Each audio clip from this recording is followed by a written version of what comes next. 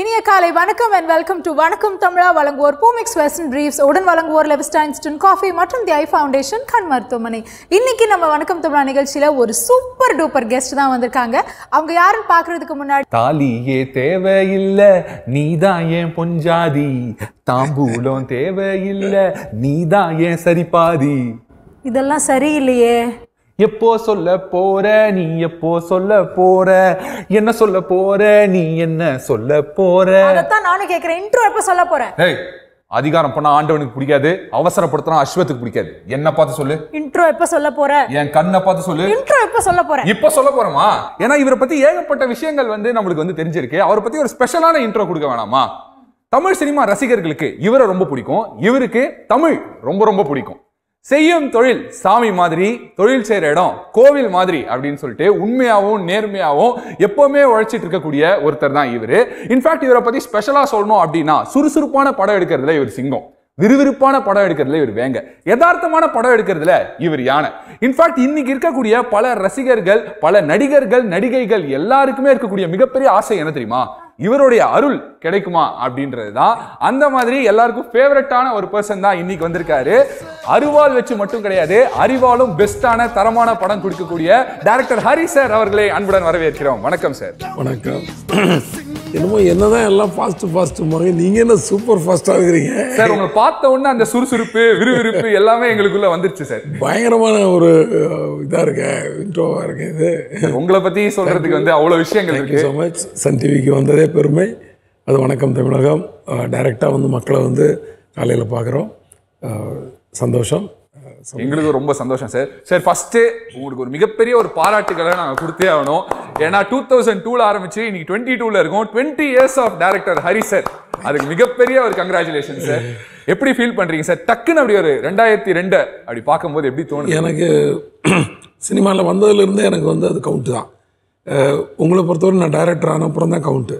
எனக்கு assistant director ஆனதுலேருந்தே count தான். So எனக்கு 31 years நான் சொல்லுவேன். சூப்பர். ஏன்னா சினிமாவில் இருக்கிறதே பெருமை, இங்கே வேலை செய்கிறதே பெருமை. முதல்ல கிரியேட்டிவ் ஜாபில் இருக்கிறதே ஒரு எனர்ஜி, அது சினிமா இன்னும் எனர்ஜி. சினிமாவுக்குள்ள வேலை கிடைக்கிறது பெரிய விஷயம். அந்த வேலை தொடர்ந்து கொடுக்குறது அது கடவுள் கொடுக்குற ஒரு பெரிய கிஃப்ட் நமக்கு. ஸோ இந்த வேலை கிடைச்ச அந்த 30 வருஷம் இருக்கு இல்லையா, அதுதான் 30 வருஷமும் என்னை பிஸியாகவே வச்சுக்கிட்டு இருந்த இந்த சினிமாவுக்கு மிகப்பெரிய நன்றி. அந்த பிஸியாக வச்சுட்டு இருந்ததுக்கு இவங்க நம்ம ஆடியன்ஸை தான் சொல்லணும் இல்லையா. அவங்க கொடுத்ததுனால தான் இவங்க வேலை கொடுப்பாங்க. அவங்க கொடுத்த கைத்தட்டல் தான் இவங்க ப்ரொடியூசர் வேலை கொடுக்குறது. ஸோ அவங்களுக்கும் என்னோடய நன்றி. அண்ட் மீடியா என்றைக்குமே என்னோடய முதல் படத்துலேருந்து எனக்கு சப்போர்ட். இன்றைக்கும் என் படம் ஏதாவது ரெஃபரன்ஸ் பார்க்கணுன்னா அப்படியே ஒரு சன் டிவியில் ஏதாவது நம்ம நெட்வொர்க்கில் ஏதாவது ஒன்றில் தட்டினா ஏதாவது ஒரு சாங்காவது போயிட்டுருக்கோம், ஒரு காமெடி சீன் போயிட்டுருக்கோம். ஸோ தொடர்ந்து எனக்கு என் படத்தை 100 நாள் ஓடின படத்தை 1000 நாள் 10,000 நாள் ஓட வைக்கிற சன் டிவி அவங்க இந்த மாதிரி நிறையா பேருக்கு நிறைய பேரோட சப்போர்ட்டு தான். இன்றைக்கி என்னோடய படத்தை மக்கள் கொண்டாடுறாங்கன்னா அதுக்கு நிறைய பேரோட பிளெஸ்ஸிங்ஸ் கூட இருக்குது. ஏன்னா எல்லாருக்கும் அந்த வாய்ப்பு கிடைக்கிறதுக்கு இன்டைரக்ட் பிளெஸ்ஸிங்ஸும்பாங்க. அவங்க நம்ம கண்ணுக்கே தெரியாது, தூரத்தில் இருப்பாங்க, வெறும் ரசிகராக இருப்பாங்க, ஆனால் ப்ளஸ் பண்ணிகிட்டு இருப்பாங்க நம்மளை. ஸோ பெரியவங்க யாரோ ஒருத்தங்க படம் பார்த்துட்டு ஒரு ஃபேமிலி சீன் பார்த்துட்டு நல்லா எடுத்திருக்காங்க இந்த பையன், நல்லா இருக்கணும் அப்படின்னு கூட சொல்லியிருப்பாங்க. இதெல்லாம் நான் டைரெக்டாக ஒரு ட்ராவலில் ஒரு ஹோட்டலில் பார்த்துருக்கேன். வயசானவங்க ரொம்ப ஆசீர்வாதம் பண்ணுவாங்க. ஏன்னா அவங்களுக்கு ரொம்ப பிடிச்சது என்னென்னா ஒரு ஃபேமிலி ஓரியன்டாக பண்ணுறாரு. ஸோ குட் அப்படின்ற அந்த ஒரு திருப்தி. ஒவ்வொருத்தருக்கும் ஒவ்வொரு செக்மெண்ட் பிடிக்கும். So thanks to every one. கண்டிப்பாக சார், உங்களுடைய வேகம் இன்னும் குறைவே இல்லை அப்படின்னு தான் சொல்லணும். அண்ட் சார், நீங்கள் சொன்ன மாதிரி அந்த ஃபேமிலி சென்டிமெண்ட் இது ஒரு க்ரூஷியலான விஷயம் இல்லை சார். ஏன்னா உங்கள் படங்களில் காமெடிக்கு பஞ்சமே இருக்காது, சூப்பர் டூப்பர் காமெடியாக இருக்கும். இந்த பக்கம் பார்த்தா ஃபேமிலி ரொம்ப எதார்த்தமாக எமோஷ்னலாக கரெக்டாக அந்த மீட்டரில் சொல்லியிருப்பீங்க. இன்னொரு பக்கம் மாசு, அது குறையவே குறையாது. இந்த மூணுத்தையும் எப்படி சார் ஒரு கலவையாக பேலன்ஸ் பண்ணுறீங்க? ஏன்னா ஒரு நல்ல குடும்பத்தில் உள்ள பையன்தான் பல பிரச்சனைகளை மாட்டுறான். அவன் தான் ஒரு பிரச்சனைக்குள்ளே போய் அவன் வேற ஒரு கேரக்டராக மாறுறான். எல்லாருமே திடீர்னு நடு ரோட்டில் திடீர்னு முளைச்சிட முடியாது ஒரு மனிதன். எனக்கு அப்படி ஒரு திடீர்னு முளைக்கிற ஒரு மனிதன்ட்டு எனக்கு கதை பண்ண தெரியலன்னு நினைக்கிறேன். புரியுது அவங்களுக்கு. எனக்கு அவனுக்கு அப்பா அம்மா இருப்பாங்க, அண்ணி இருப்பாங்க, அண்ணன் கூட பிறந்த அண்ணன் 2 பேர், இந்த மாதிரி தான் எனக்கு வருது. எனக்கு மீறி ஒன்று பண்ணேன். நான் ஒரு 6ன்னு ஒரு படம் பண்ணேன். அதில் ஹீரோவுக்கு எந்த பின்புலமும் இல்லை. அப்படின்னு ஒன்று பண்ண ஒரு சின்ன ஒரு கனெக்ட் ஒரு அம்மா இருந்திருப்பாங்க, அது ரொம்ப சின்ன வயசாக இருக்கும்போதே அவங்க தவறிட்டாங்க, இப்படி தான் நான் ஒரு கனெக்ட் சொல்லியிருப்பேன். ஆனால் அவனுக்கு இன்டெரக்டாக ஏகப்பட்ட சொந்தம் வந்துடும், கூட இருக்கிறவங்களெல்லாம் பிரதர்ஸ் மாதிரி வச்சுட்டு இருப்பார், இப்படி வந்து அந்த கனெக்ட் வந்துடும். அது என்னமோ தெரியல, எனக்கு வந்து நான் வந்து பழகிய வாழ்ந்த வாழ்க்கை இல்லை வாழ்ந்து கொண்டிருக்கிற வாழ்க்கை எல்லாமே வந்து ஒரு பெரிய கூட்டம் சார்ந்தது, ஒரு பெரிய குடும்பம் சார்ந்தது, நிறைய பேரோடவே நான் வாழ்ந்துட்டுருக்கிறேன். ஸோ தனியாக நான் காரில் போகவே முடியாது, என் கூட 7 பேர் இருந்தால் தான் என்னோட காரே எடுக்க முடியும். ஒன்று என் அசிஸ்டண்ட்டாக இருக்கணும், இல்லைன்னா என் ஃபேமிலியாக இருக்கணும். ஓகே, அசிஸ்டன்ஸ் இருந்தாங்கன்னா கதை பேசிட்டு போவோம், ஃபேமிலியாக இருந்தாச்சுன்னா வேறு ஏதோ ஒரு விஷயம். ஸோ இப்படி கூட்டத்துக்கூடயே நான் வாழ்ந்துட்டேன்.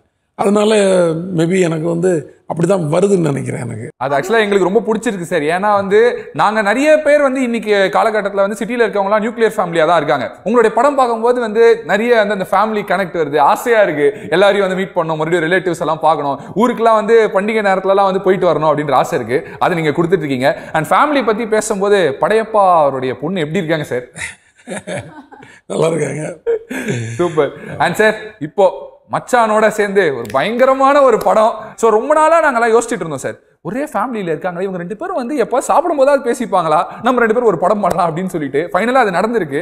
நான் ஆக்சுவலாக வந்து வெரி அண்டர்ஸ்டாண்டிங். எதுவுமே வந்து வீட்டிலே வந்து யாருமே வந்து சினிமா பற்றியே பேசிக்க மாட்டோம். அன்லஸ் ஏதோ ஒரு படம் பார்த்துட்டு அப்போ தான் எல்லோரும் ஒன்றா வந்திருந்தாங்கன்னா அந்த படத்தை பற்றி பேசுவோமே தவிர சினிமா ஒரு டிஸ்கஷனே இருக்காது. ஒன்று ஊரில் ஏதோ ஒரு விஷயம், கோயில் திருவிழா, கல்யாணம், காட்சி, ஃபாரினில் இருக்க அக்காசு, இது மாதிரி ஒரு டாபிக் தான் ஓடிக்கிட்டு இருக்கோம். சினிமா பற்றின டாப்பிக்கே இருக்காது. ஸோ அப்படி இருக்கும்போது எங்களுக்கு கரெக்டாக வந்து ஒரு கோவிடுக்கு அப்புறம் ஒரு கேப்பு, அதுக்கு நடுவில் வந்து அவர் தடையற தாக்குலேருந்து நான் வாட்ச் பண்ண ஆரம்பிச்சிட்டேன்.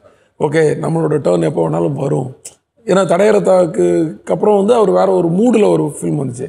ஸோ இப்போ நமக்கு அந்த ஒர்க் பண்ணுற டைமும் வந்துருச்சுன்ற புரிதல் இருக்கும்போது ஸ்டோரி சொல்லி அவருக்கு பிடிச்சி அவர் வந்து எனக்கு இந்த டைமில் எனக்கு இது கரெக்டாக இருக்குமான்னு அப்படின்னு சொன்னார். சொன்ன உடனே தான் வி ஸ்டார்டட். அண்ட் சார் ஃபேமிலியை பற்றி பேசும்போது இன்னொரு முக்கியமான நம்பர்னா விஜயகுமார் சார். அவரை வந்து உங்கள் படத்தில் நாங்கள் பார்த்து ரசிச்சா மாதிரி வந்து வேறு எந்த படத்தில் வந்து பார்த்ததே இல்லை அப்படின்னு தான் வந்து சொல்லணும். ஏன்னா ஸ்பெஷலாக இருக்கும் உங்களுடைய படத்தில் வந்து மினிஸ்டராக வந்து வந்திருப்பாரு, ஒன்று அசிஸ்டன்ட் கமிஷனராக ப்ரொமோட் பண்ணுறா அப்படின்னு சொல்லும்போது எங்களுக்கே ஆஹா அப்படின்ற மாதிரி இருக்கும். அண்ட் தாத்தா கேரக்டர் பண்ணியிருப்பார், அதுவும் வந்து அவ்வளோ ஒரு கனெக்ட் இருந்திருக்கும், ஒரு எமோஷனலான ஒரு ஃபீலிங் இருந்திருக்கும். இந்த மாதிரி ஒரு தாத்தா நம்மளுக்கு இருந்திருப்பார்ல, ஸ்ட்ரிக்டாகவும் இருப்பார் ஆனால் பாசக்காரராக இருப்பாருன்னு சொல்லிட்டு அவரை ஹேண்டில் பண்ணும்போது உங்களுக்கு எப்படி சார் இருக்கும்? ஆக்சுவலாக ஃபஸ்ட் படம் வந்து சாமியில் வந்து மாமா வந்து கூப்பிடும்போது ஒரு சின்ன ஒரு இது இருந்துச்சு. அதாவது ஏன்னா நான் அவரோட அசிஸ்டன்ட் இருக்கும்போது ஒர்க் பண்ணியிருக்கேன் ரொம்ப காலத்துக்கு முன்னாடி, மேபி எனக்கு அவருக்கு அது ஞாபகம் கூட இருக்காது. ஸோ இப்போ எப்படி வேலை வாங்குறதுன்ற ஒரு டென்ஷன் ஒன்று இருக்கும்ல, அது வந்து சாமியில் இருந்துச்சு ஃபஸ்ட்டு டேலாம். அப்புறம் அவர் எங்களெல்லாம் மிரட்டுவார். ஏன்னா அந்த இடத்த விட்டு நகரவே மாட்டார், லைட் பண்ணுற இடத்த விட்டு நகர மாட்டார். கேமராமேன் வந்து சார் கொஞ்சம் அப்படி உட்காருங்க, நான் லைட் பண்ணிட்டு கொடுறேன், லைட் எனக்கு தானே பண்ணுறீங்க, அப்போ நானும் நின்றுட்டு போகிறேன், இப்படி அந்த இடத்த அப்படி ஒரு டெடிக்கேஷன். ஸோ அவர் ஹேண்டில் பண்ணுறதுக்கு அப்படி ஒரு குழந்த மாதிரி இருக்குது. அதான் வேலையில் வந்து டேரக்டர் என்ன சொல்கிறாருன்றது. ஸோ அங்கே வந்து அவராக வந்து நான் இப்படி தான் பண்ணுவேன் அதெல்லாம் கிடையாது. நீங்கள் என்ன சீன் எழுதியிருக்கிறீங்க, உங்களுக்கு என்ன வேணும், அதை கரெக்டாக பண்ணுற ஒரு ஆர்டிஸ்ட். ஸோ அதுக்கப்புறம் எனக்கு சிங்கம்லலாம் ஜாலி ஆகிடுச்சு. அந்த ஃபஸ்ட்டு படம் ஃபஸ்ட்டு இது அந்த டைமில் மட்டும்தான் ஒரு சின்ன ஒரு டென்ஷன் இருந்துச்சுன்னு நினைக்கிறேன். அண்ட் சார், உங்களுடைய படங்கள் பற்றி பேசுகிறப்போ முக்கியமாக தலைப்புகள் பற்றி பேசியே ஆகணும். அந்த ஒற்றை வார்த்தை தலைப்புகள் வந்து பெஸ்ட்டாக நீங்கள் கொடுப்பீங்க. இப்போ இருக்கிற தமிழ் சினிமாவில் பெஸ்ட் டைட்டில்ஸ் அப்படின்னா உங்களுடைய படங்கள் அப்படின்னு சொல்லலாம். எப்படி சார் இந்த டைட்டில்லாம் சூஸ் பண்ணுறீங்க? எப்படி பிடிக்கிறேன்னு ஏதோ ஒன்று தோண எழுதி வச்சுருக்கோம், பிடிச்சிருவா. இந்த படத்துக்கு இது செட் ஆகுமான்னா அப்போ தோன்றது எழுதி வைக்கிறோம்ல. எல்லா டேரக்டர்ஸ் அசிஸ்டன்ட் டேரக்டர்ஸும் அவங்கவுங்களுக்கு தோன்ற விஷயங்களை நோட் பண்ணி வச்சுக்கிட்டே இருப்போம். ஸோ எப்போ ஒரு படம் பண்ணும்போது இந்த இதுக்கு எது செட் ஆகும், ஓகே இது செட் ஆகும். அப்படி இப்போ தாமிரபரணிங்கும்போது தாமிரபரணி கரையில் வாழும் மக்களின் கதைன்ற மாதிரியும் அந்த மாதிரி அந்த படத்தில் வந்து ஹீரோவோட கேரக்டர் வந்து பரணி இந்த மாதிரி. ஸோ அதனால் அது மட்டும் கொஞ்சம் பெரிய டைட்டில் ஆகிடுச்சு. ஆறுனா ஒரு ஹீரோ நேமில் வர்றது வந்து ஆறுமுகம், மலை சார், அந்த மாதிரி விஷயங்கள். சாமின்றது சொல்லவே வேண்டாம், அது வந்து ஆரம்பித்தது வந்து மிஸ்ஸா சாமி ஆச்சா, சாமி மிஸ் ஆச்சான்னு எனக்கே ஞாபகம் இல்லை.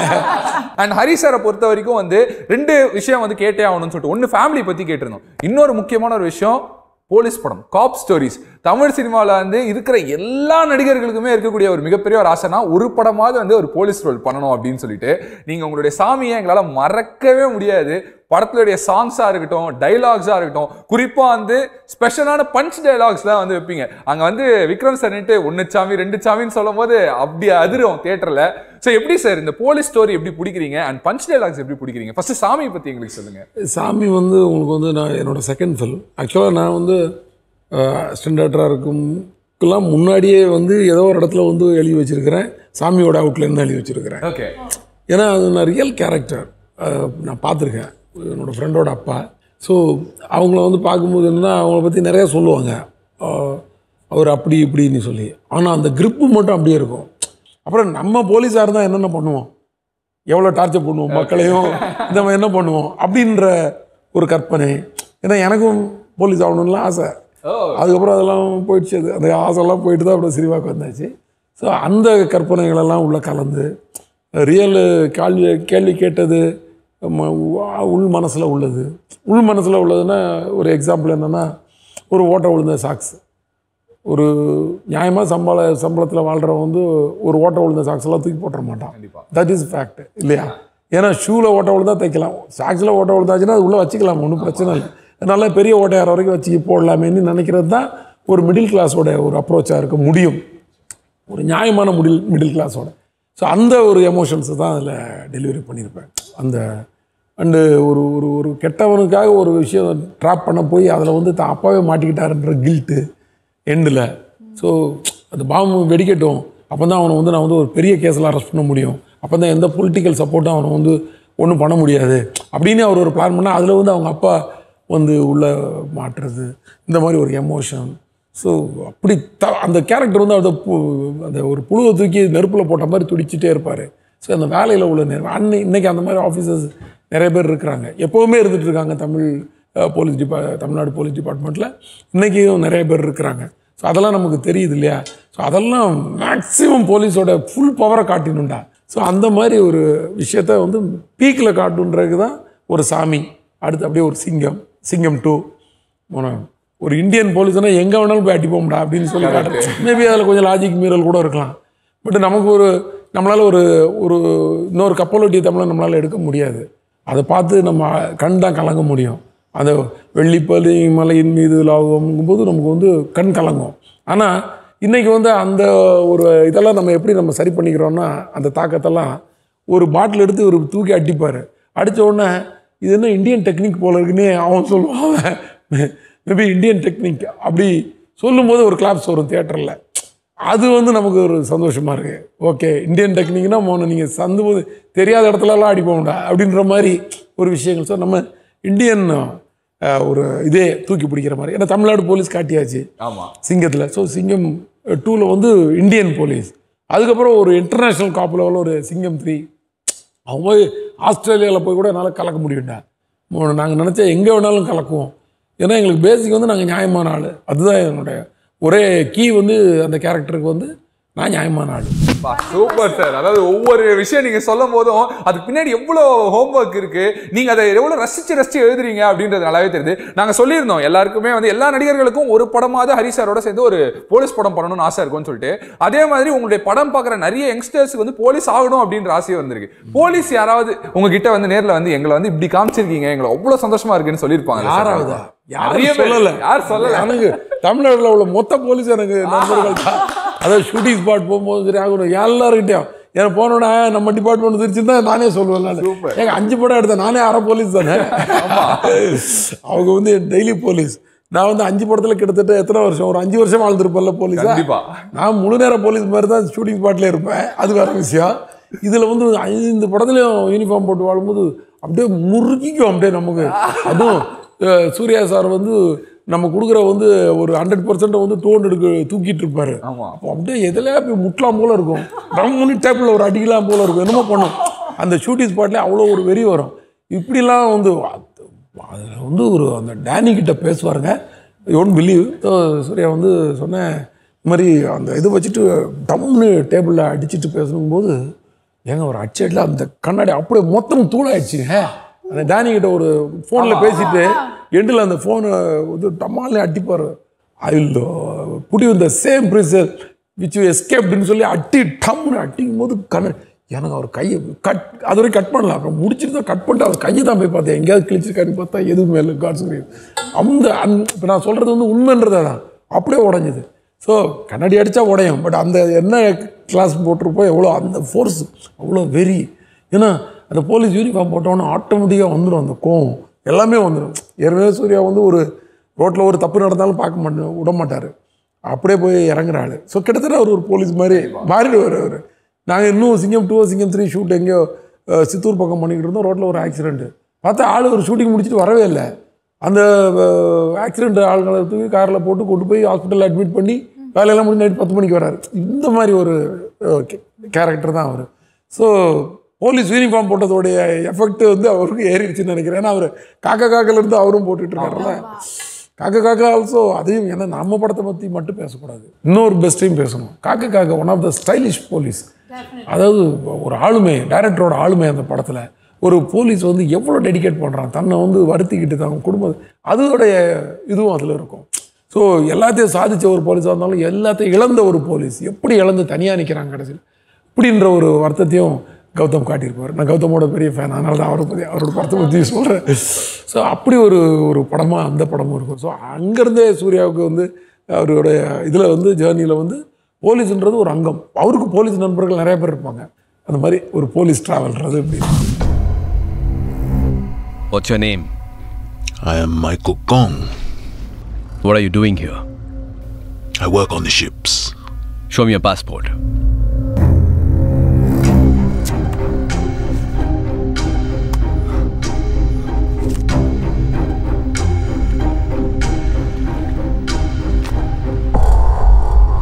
What are you doing with him? Sightseeing. Eating fresh fish. Having fun. I don't want to see you with him again.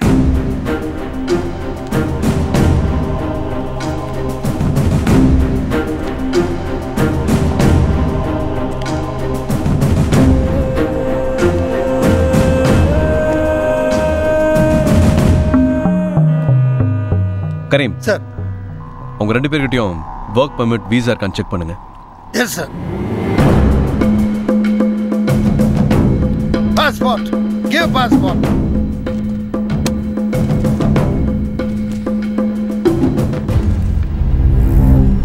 Indian police.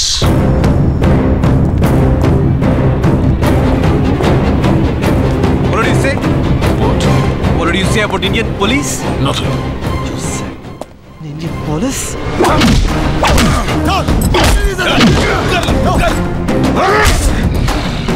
Sir, விசாவும் இல்லை, ஒர்க் பர்மிட்டும் இல்லை சார். Illegal entry!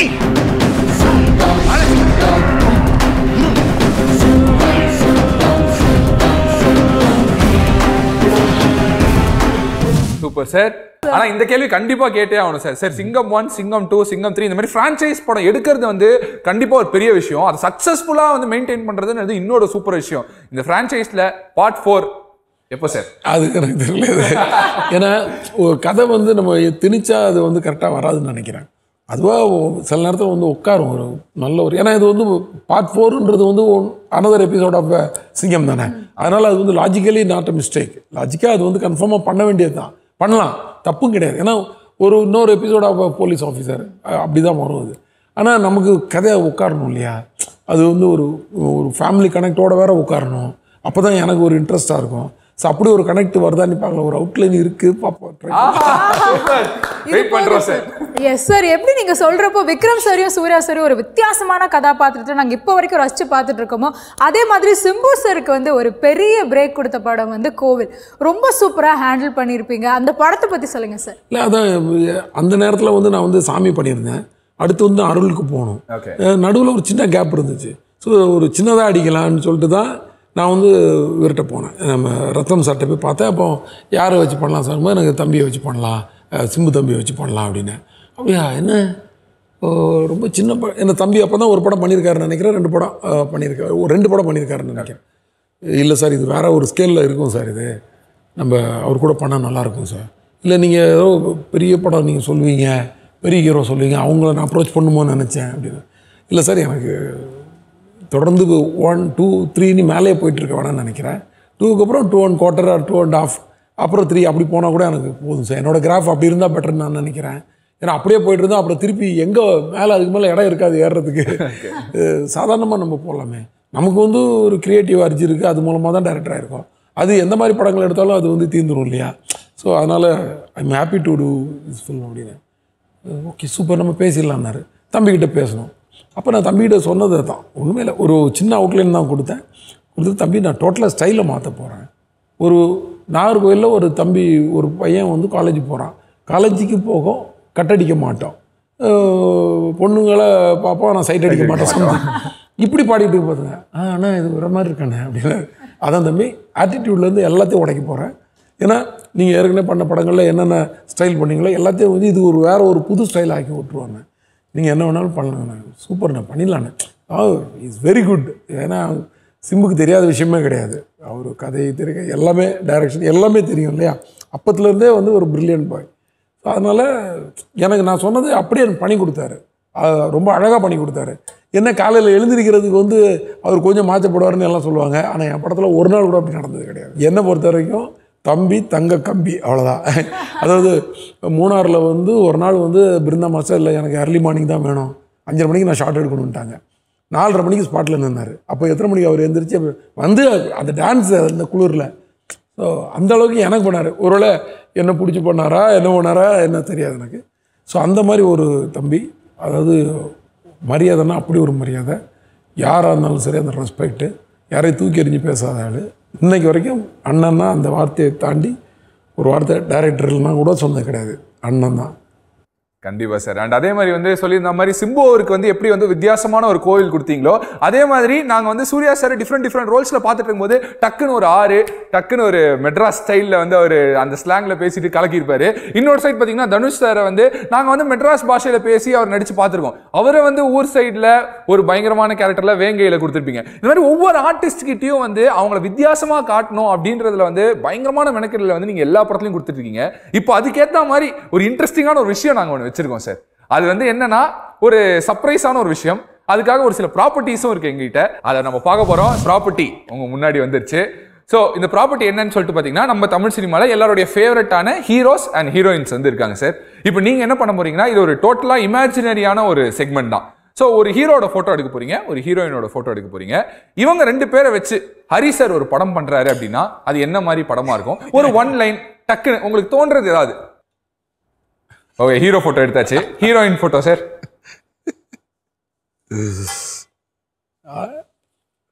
அடடா, செம்ம காம்பினேஷன். ஆல்ரெடி வந்திருக்கக்கூடிய ஒரு combination, எல்லாருக்கும் பிடிச்ச ஒரு combination. So super ஸ்டார்னு ஒரு எனர்ஜி வந்துருது, லேடி சூப்பர் ஸ்டார்னு இன்னொரு எனர்ஜி வந்துருது. ஆக்சுவலி நயன்தாரா மேம்க்கு பெரிய பிரேக் கொடுத்ததே வந்து ஐயா படம் தான். சோ இந்த காம்பினேஷனும் வந்திருக்கு. சொல்லுங்க சார். எனக்கும் பெரிய பிரேக் கொடுத்தது வந்து சாரோடைய வார்த்தைகள் தான். சாமி படத்தை பார்த்துட்டு வந்து சார் வந்து ஒரு ஃபங்க்ஷனில் வந்து அதை வந்து என்னை பற்றி பேசுனது, என்னை வந்து ஒரு படம் நல்லா எடுத்த ஒரு டைரக்டர் வந்து ஓரளவுக்கு பாராட்டுவாங்க. மனசார எந்த அளவுக்கு பாராட்டினார், அந்த பாராட்டு அந்த காலகட்டத்தில் சன் டிவி கொண்டு போய் தமிழ்நாடு முழுதும் சேர்த்தது. தமிழ்நாட்டில் உலகம் முழுதும், இன்ஃபேக்ட் தமிழ்நாடுன்னு சொல்லக்கூடாது, உலகம் முழுதும். ஏன்னா அந்த சன் டிவியில் அந்த ப்ரோக்ராம் வந்ததுனால தான் அந்த வார்த்தைகள் வந்து மொத்த பேருக்கு இறங்கிச்சு. அது மூலமாக தான் நான் கவனிக்கப்பட்டேன். ஸோ எனக்கு பிரேக் கொடுத்ததும் வந்து ரஜினி சார் அப்படி சொல்லலாம். அது வந்து ஸோ 2 பேரோடையது 2 பேரும் 2 சூப்பர் ஸ்டார் மாதிரி இல்லையா, லேடி சூப்பர் ஸ்டார். ஸோ இவங்களை வச்சு ஒரு படம் பண்ணுறதா ஏதாவது ஒரு 1 லைன் சார், என்ன மாதிரி கதையா இருக்கும்? சார் சும்மா அப்படியே இமேஜினரி தானே சார், நம்ம நினைக்கிறது நடக்கும். அது ஒரு 35 வருஷம் முன்னாடி 2 பேரும் லவ் பண்ணியிருக்காங்க. ஓகே. ஆனால் ஒரு தியாகம் பண்ணிட்டு விட்டுட்டாங்க, போயிட்டாங்க. ஆனால் திருப்பி 35 வருஷம் கழிச்சு ஒரு இடத்துல 2 பேரும் பார்க்குறாங்க. 2 பேரும் போய் சொல்லிக்கிறாங்க நல்லா தான் இருக்கேன் நல்லா தான் இருக்கேன்ட்டு. ஆனால் 2 பேருமே நல்லா இல்லை, ஒருத்தர் ஞாபகத்திலே இருந்திருக்காங்கன்றது வந்து ஒரு ஸ்க்ரீன் பிளேக்கு அப்புறம் தான் தெரியுது. அதுக்கப்புறம் இவங்க என்னன்னாங்கன்றதா கதை. சொல்றேன் இந்த கதை எங்க வந்திருக்கும் சார் செம்மையா இருக்கே சார் இது. எஸ், நாங்க இப்போ இமேஜினேஷனுக்குள்ள போக ஆரம்பிச்சிட்டோம் சார். எப்பவுமே நாங்க வந்து ஒரு விஷயத்தை ரொம்ப ஸ்ட்ராங்கா வந்து பிலீவ் பண்ணுவோம், எண்ணம் போல் வாழ்க்கை அப்படின்னு சொல்லிட்டு. அதனால நிறைய பாசிட்டிவான விஷயங்களை நாங்க வந்து மேனிஃபெஸ்ட் பண்ணிட்டே இருப்போம். அந்த மாதிரி ஒரு விஷயம் தான் இது. Super sir. அண்ட் அடுத்த போட்டோ போயிடலாமா சார்? ஆஹா, அடடா, கெட்டப்பே உங்களோட படத்துக்கு ஏத்த மாதிரியான ஒரு கெட்டப்பா வந்திருக்கு போட்டோலயே. சோ ஹீரோயின் எடுக்கணுமா? S, lovely sir. சிங்கம் 1ல வந்து சூப்பரா பண்ணிருப்பாங்க Anushka ma'am and Ajith sir. அது அஜித் சார் வந்து நான் அமர்க்களத்தில் அசிஸ்டன்ட் டைரக்டர். ஓகே. ஆக்சுவலாக காதல் மன்னனில் கூட நான் ஒரு இன்டைரக்ட் அசிஸ்டண்ட்டாக ஒர்க் பண்ணேன். சரண் சாரோட ஃப்ரெண்டுங்கிறதுனால ஸ்பாட்டுக்கு வருவோம் போவேன். பட் அமர்க்களத்தில் டோட்டலாக ஒர்க் பண்ணேன். ஸோ அஜித் சார் கூட ரொம்ப ஒரு பயங்கரமான ஒரு பழக்க வழக்கம். ஸோ எவ்வளோ வந்து அவர் வந்து அந்த ஒரு ப்ராஜெக்ட்டுக்கு உண்மையாக இருப்பார்ன்றது வந்து அதில் நான் பார்த்துருக்கேன். ஸோ ஒரு அந்த நேரத்தில் அந்த படத்துக்கு வந்து அவ்வளோ ஒரு ட்ரூவாக இருப்பார்.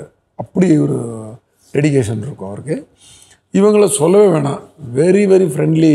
வந்து அதாவது அனுஷ்காவை பார்த்தா எங்கே வேணாலும் கூப்பிட்டு பேசலாம் நம்ம. அந்த அளவுக்கு வந்து நமக்கு வந்து அவங்க மேலே வந்து ஒரு இதே வர அந்த அளவுக்கு ஒரு ஓப்பன் ஹார்ட்டாக எல்லாருக்கும் நல்லா இருக்கணும். ஒரு ஸ்பாட்டுக்கு வந்தால் ஒரு லைட்மேன் வரைக்கும் எல்லார்கிட்டையும் டைரெக்டாக கனெக்ட் ஆகி என்னென்ன சாப்பிட்டீங்களா, எல்லாம் ஓகேயா, ஃபைனாக அப்படி கேட்குற இவங்க அப்படி ஒரு கேரக்டர்.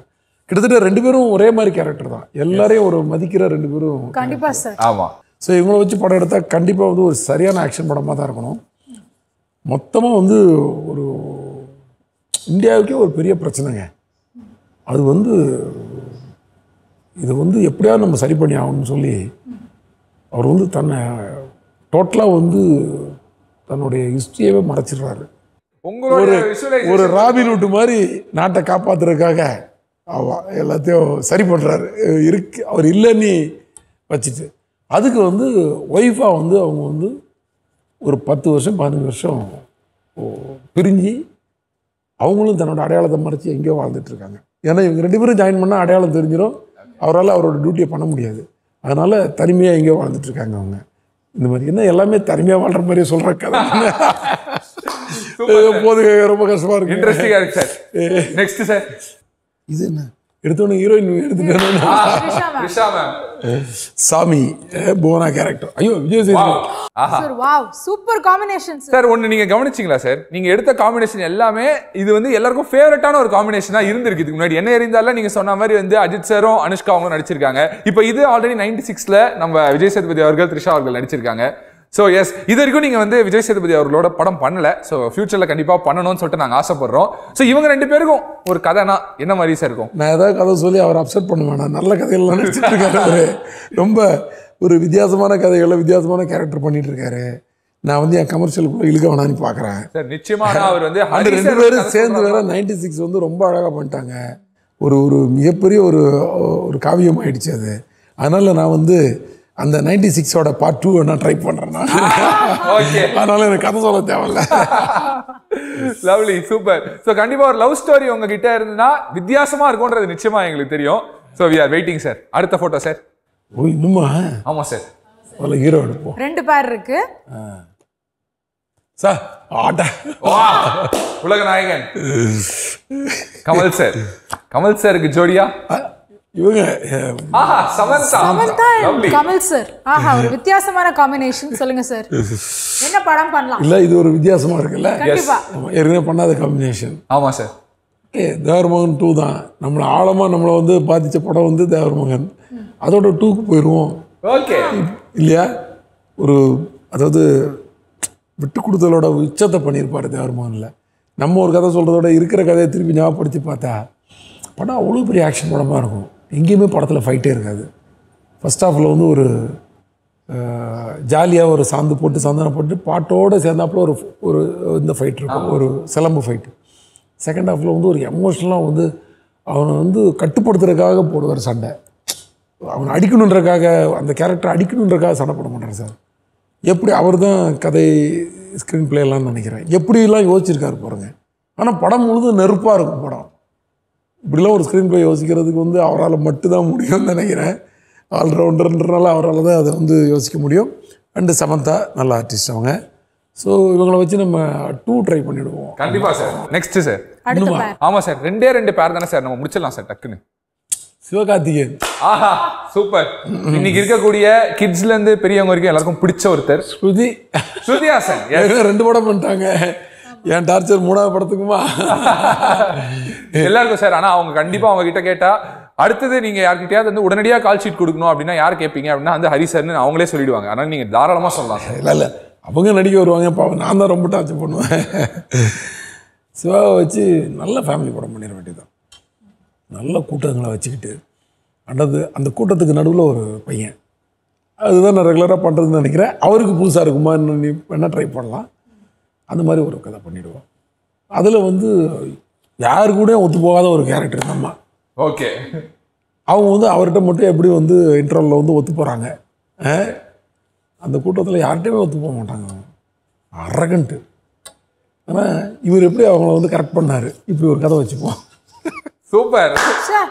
உங்க இன்ஸ்டன்ட் ஒன் லைனர்ஸ்க்கு நான் ஃபேன் ஆயிட்டேன் சார். ஐயோ லாஸ்ட் பேர். இன்னொன்று நீங்க சொல்லும் போதே எனக்கு யோசனையா இருக்கு சார். இந்த காம்பினேஷன் பார்த்திருக்கோம். Super successful combination. நான் வந்து விஜய் சாருக்கு நிறைய கதை சொல்லியிருக்கேன். அதனால அதுலேருந்து ஒன்று எடுத்து பண்ணிட வேண்டியதுதான். அது வெளியே சொல்ல முடியாது. கீர்த்தி என்னோட படம் நடிச்சிருக்காங்க. ஸோ எனக்கு பிரச்சனை இல்லை. அவங்களுக்கும் வந்து ஒரு நல்ல ஒரு கேரக்டரைசேஷன் பிடிச்ச வேண்டியதான். ஹீரோயினுக்கு நிறையா ஒர்க் இருக்கிற மாதிரி ஒரு நிறைய இம்பார்ட்டன்ஸ் இருக்கிற மாதிரி ஒரு விஷயம் பண்ணிவிட்டு சார் வந்து கண்டிப்பாக வந்து ஒரு தமிழ்நாட்டை காப்பாற்றுற மாதிரி ஒரு கதை தான் பண்ணணும். ஏன்னா நிறையா அப்கிரேட் ஆகிட்டே போயிட்டே இருக்கிறாரு அது. ஸோ அட்லீஸ்ட் ஒரு தமிழ்நாடு லெவல்லையாவது ஒரு மிஷன் பண்ணாருன்னு நல்லாயிருக்கும். அந்த மாதிரி ஒரு கதை பண்ணிவிடுவோம். சார் கண்டிப்பாக வந்து இந்த கேள்வி வந்து பதில் சொல்லுவீங்களா இல்லையான்னு தெரியல. ஆனால் கேட்டுறோம். எப்பவுமே வந்து விஜய் சார் படம் வருதுன்னா வந்து எல்லாரும் கேட்குற விஷயம் அப்டேட்னு சொல்லிட்டு நீங்கள் வேறு கதை சொல்லியிருக்கேன்னு சொல்லியிருக்கீங்க. அது தமிழ்நாடு காப்பாற்றுற மாதிரியான விஷயங்கள்லாம் சொல்லியிருக்கீங்க. போலீஸா இல்லையே. ஓகே, இது போல சார் எங்களுக்கு எக்ஸ்பெக்டேஷன் இப்பவே வந்து அப்படி சார். அது வந்து இல்லைனாலும் இருக்குன்றாலும் அது லைட்டா உங்களுடைய சிரிப்புலயே வந்து எங்களுக்கு தெரிஞ்சிச்சு. போலீஸ் கதையும் அவருக்கு சொல்லியிருந்தேன். அதையும் சொல்லிடுறேன். போலீஸ் கதையும் போலீஸ் கதையும் சொல்லியிருந்தேன். ஹரி சார் படமா எல்லா கேரக்டர்ஸ்க்கும் இம்பார்ட்டன்ஸ் இருக்கும். இவங்க என்ன கேரக்டர் பண்ணிருக்காங்க, இவங்களுடைய கேரக்டர் ஸ்கெட்ச் எப்படி இருக்கும்னு சொல்லிட்டு எல்லாருமே யோசிச்சுட்டு இருப்போம். லவ்லி சார் அண்ட் சூப்பரா சொல்லியிருந்தீங்க ஒன்லைன்லாம். இது எல்லாமே வந்து இமேஜினரியா நம்ம பேசினாலுமே கூடிய சீக்கிரத்தில் இந்த காம்பினேஷன் எல்லாம் ஒர்க் அவுட் ஆகணும் அப்படின்னு சொல்லிட்டு நாங்கள் வந்து ப்ரே பண்ணிக்கிறோம் சார். சக்ஸஸ்ஃபுல்லா இந்த செக்மெண்ட்டை முடிச்சிட்டோம். So boys please clear the property. And sir நிறைய விஷயங்கள் பேசும்போது முக்கியமாக இந்த படத்தை பற்றி கண்டிப்பாக கேட்டே ஆகணும். ஐயா திரைப்படம் அது வந்து எல்லாருக்குமே வந்து ரொம்ப பர்சனல் ஃபேவரட்டாக இருந்திருக்கு உங்களுடைய ஃபில்மோகிராஃபிலேயே. அதுக்கான நிறைய ரீசன்ஸ் இருக்கலாம். ஃப்ரெண்ட்ஷிப், அந்த படத்தில் காமிச்ச ஃப்ரெண்ட்ஷிப்பாக இருக்கலாம், அந்த லவ்வாக இருக்கலாம். அண்ட் நயன்தாரா அவங்கள வந்து ஃபர்ஸ்ட் டைம் வந்து அப்படி பார்த்த உடனே வந்து அவங்க ஒரு வார்த்தை கேட்க அப்படின்னு உடனே எல்லாருக்குமே பிடிச்சிட்டு இன்னி வரைக்குமே நயன்தாரா அவங்கள வந்து அட்ரஸ் பண்ணும்போது அந்த பாட்டு இல்லாமல் யாருமே வந்து அட்ரஸ் பண்ணவே மாட்டாங்க. ஸோ எவ்வளோ ஸ்பெஷலான ஒரு இது சார். அண்ட் எப்படி சார் ஹீரோயின்ஸ் எல்லாம் வந்து இவ்வளோ அழகாக சூப்பர் ஹீரோயின்ஸாக தமிழ் சினிமா பிடிச்சிருக்கீங்க நீங்கள்? நயன்தாரா வந்து எப்படி உள்ள வந்தாங்கன்னா இந்த கேரக்டருக்கு வந்து ஒரு புதுசாக ஒருத்தங்க தான் வேணும்னு முடிவு பண்ணிட்டோம். ஏன்னா ஒரு பெரிய ஸ்டார்ஸ் உள்ள படம் அது. Prakash Raj, Napoleon sir, Sarath sir, Lakshmi அம்மா, ரோகிணி அம்மா, ஐயோ பெரிய ஆர்டிஸ்ட் இருப்பாங்க. வடிவல்னு இப்படி நிறைய பேர் இருப்பாங்க. இதுக்கு நடுவில் எதுக்கு வந்து ஒரு புது பொண்ணை கேட்குறீங்க அப்படின்னா, ஏன்னா அதில் வந்து கதையில் வந்து அப்படி சொல்லப்படுது. அந்த பொண்ணுக்கு வந்து இன்னொரு 1 வாரம் கழிச்சு தான் 18 இயர்ஸ் கம்ப்ளீட் ஆக போகுதுன்னு ஒரு கதையில் ஒரு கண்டென்ட் வருது. அதில் நான் ரொம்ப ஸ்ட்ராங்காக இருந்தேன். ஏன்னா அந்த நேரத்தில் இல்லாட்டி யாரை வேணாலும் நம்ம பண்ண வச்சுருக்கலாம். ஏன்னா அவ்வளோ ஆர்டிஸ்ட் இருக்கிறாங்க இங்கே. இல்லை எனக்கு புதுசாக தான் வேணும். அப்போ தான் எனக்கு நான் சொல்கிற ஏஜை வந்து அவங்க வந்து ஆடியன்ஸ் வந்து உணர முடியும் அப்படின்னு நான் ஒரு சின்ன பிடிவாதம் வச்சுருந்தேன்.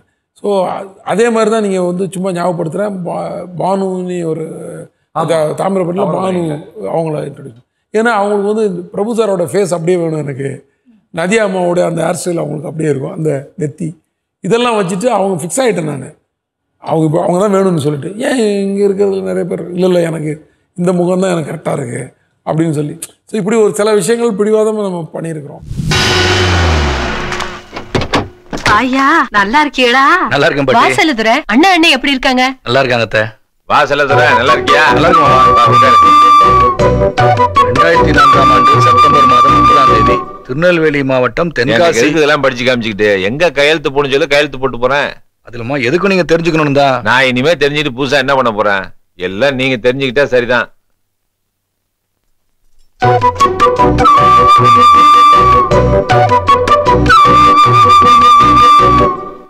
ஏமா செல்லத்துறை வந்திருக்கு, வாங்க போங்கன்னு ஒரு வார்த்தை பேசாம போற. வாங்க போங்க பேசிட்டேன்பா.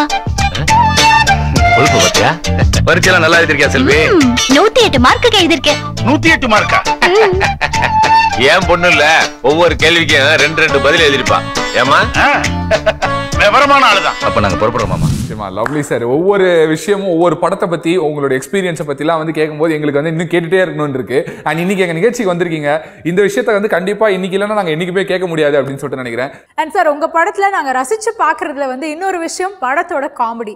இப்போ விவேக் சாரா இருக்கட்டும், வடிவேல் சாரா இருக்கட்டும், எல்லாருமே வந்து என்ன சொல்லுவாங்கன்னா, ஹரி சார் வந்து எங்களுக்கு அவ்வளோ ஸ்பேஸ் கொடுப்பாரு படத்துல, நாங்க வந்து ஃப்ரீடமா பண்ணலாம் அப்படின்னு சொல்லியிருக்காங்க. அது சாமி சார்ல விவேக் சாரோடைய சிந்திக்க வைக்கும் நகைச்சுவா இருக்கட்டும், இல்ல கோவில் அருள், இது எல்லாத்துலயுமே வந்து வடிவேல் சாரோட காமெடியா இருக்கட்டும். எப்படி சார் இந்த காமெடி ட்ராக் வந்து சூப்பரா ஒர்க் அவுட் ஆகுது?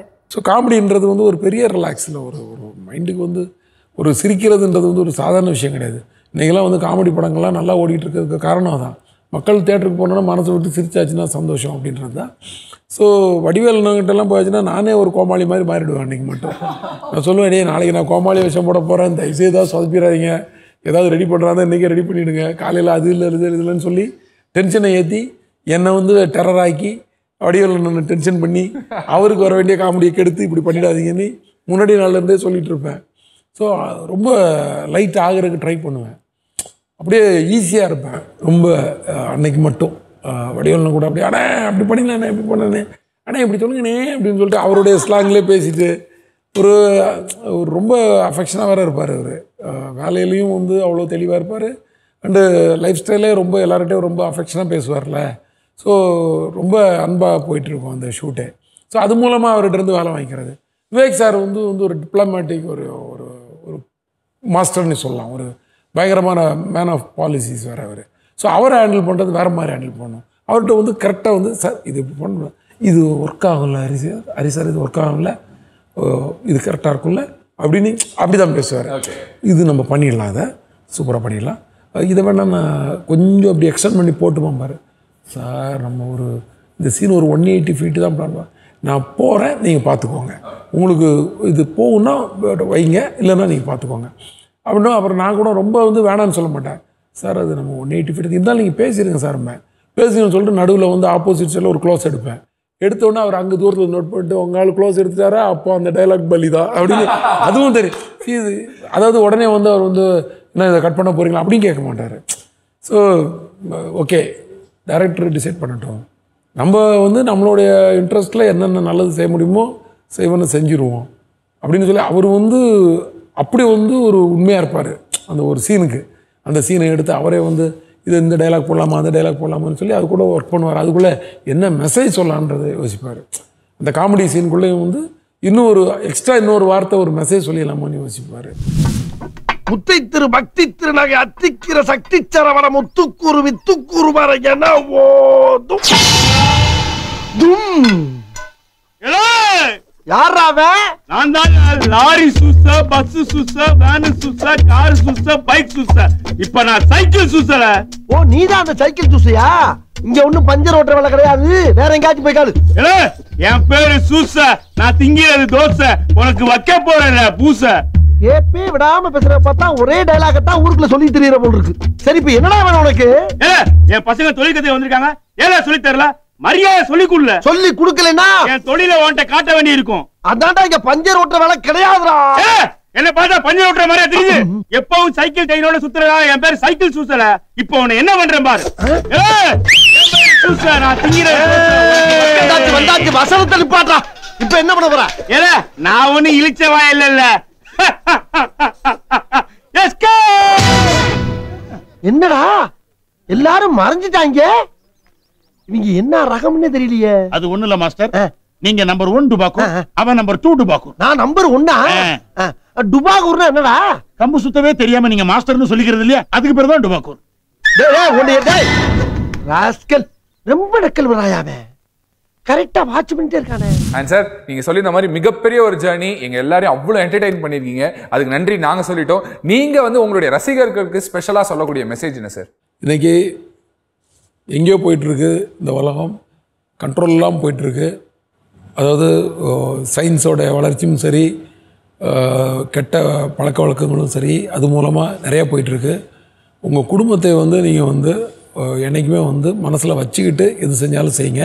நீங்கள் வந்து அது செஞ்சீங்கன்னா நீங்கள் ஒரு தப்புக்குள்ளே போனால் கூட நீங்கள் கொஞ்சம் தூரம் போயிட்டு டப்புன்னு திரும்பி வந்துடுவீங்க. ஐயோ நமக்கு ஒரு குடும்பம் இருக்கே, நம்ம அப்பா அம்மா இருக்காங்களே, நம்ம கூட பிறந்தவங்க இருக்காங்களே, நம்ம மனைவி இருக்காங்களே, நம்ம குழந்தைங்க இருக்காங்களே, இப்படி ஒவ்வொரு ஏஜில் உள்ளவங்களுக்கும் சேர்த்து சொல்கிறேன். குடும்பத்தை வந்து நீங்கள் வந்து ஒரு சப்போர்ட்டை எப்படி வந்து நம்ம ஒரு இருட்டுக்குள்ளே போகும்போது கடவுளேன்னு சொல்லி கடவுள் சப்போர்ட்டை எடுத்துகிட்டு போகிறோமோ அதே மாதிரி வெளிச்சத்தில் வாழும்போது நம்ம குடும்பத்தை வந்து மனசில் வச்சுட்டு வாழுங்க. உங்களுக்கு வந்து எந்த கஷ்டமும் வராது. நீங்கள் ஒரு தப்புக்குள்ளே போய் மாட்டினா கூட நீங்கள் ரிவர்ஸ் ஆகி வந்துடுவீங்க. So love your family. நீங்கள் வந்து எல்லாராலையும் போற்றப்படுவீர்கள். Super sir. கண்டிப்பாக சார், நல்ல படங்களுக்கு வந்து எண்டே கிடையாது அப்படின்னு தான் சொல்லணும். அந்த மாதிரி ஹரி சார் இன்னைக்கு எங்கள் நிகழ்ச்சிக்கு வந்து நிறைய விஷயங்கள் எங்களோட பகிர்ந்துக்கிட்டீங்க. உங்களுக்கு வந்து 30 வருஷம் அப்படின்னு சொன்னீங்க. எங்களுக்கு அந்த மாதிரியே ஃபீல் ஆகலை. அவ்வளோ யங்காக இருக்கீங்க. இன்னும் பல வருடங்கள் நல்ல நல்ல படங்களை நீங்கள் எங்களுக்கு கொடுக்கணும். இதே மாதிரி உங்களை எப்போவுமே ஆரோக்கியமாக சந்தோஷமாக பார்த்து ரசிக்கணும் அப்படின்னு கேட்டுக்கிறோம் சார். ரொம்ப நன்றி சார் நிகழ்ச்சி. Thank you sir. அண்ட் உங்களுக்காக லெவிஸ்டா இன்ஸ்டன்ட் காஃபி வழங்கும் ஒரு கிஃப்ட் ஹேம்பர். இன்னைக்கு நம்ம வணக்கம் தமிழா நிகழ்ச்சிக்கு நம்ம எல்லாருடைய ஃபேவரட்டான இயக்குனர் ஹரி அவர்கள் வந்து கலந்துக்கிட்டு நிறைய சுவாரஸ்யமான விஷயங்களை நம்மளோட பகிர்ந்துக்கிட்டாரு. அதுவும் எல்லாருக்கும் ரொம்ப பிடிச்சிருக்கும் நம்புறோம். இதே மாதிரி இன்னொரு வணக்கம் தமிழா நிகழ்ச்சியில வந்து சந்திக்கிறோம். Until then is bye from Ashwath and Pujita. இது வணக்கம் தமிழா வழங்குவோர் பூமெக்ஸ் வெஸ்டர்ன் ட்ரீவ்ஸ், உடன் வழங்குவோர் லெவிஸ்டா இன்ஸ்டன்ட் காஃபி மற்றும் தி ஐ ஃபவுண்டேஷன் கண் மருத்துவமனை.